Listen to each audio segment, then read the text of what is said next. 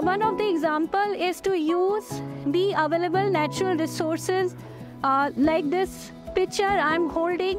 This is very useful for Indian households as they utilize this pitcher, this mud pitcher, instead of using the fridge water. So this is also helpful in saving energy. In this workshop, we have discussed about the importance of plantation as well, and we encourage women and girls to use each and every step which can helpful for energy saving, like unplugging the chargers, switching off the mobiles and lights and fans when not in use, using natural resources such as sunlight instead of air dryer, and so many things which is so common in our households.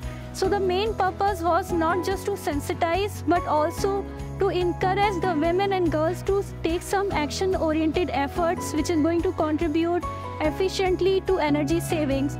And we are very happy that all the women were very happy to learn about these practices, and they promise that they are going to adopt such energy efficiency practices in their lives, and also going to encourage their young children to adopt such practices. So the workshop was very successful and we are very happy. Thank you.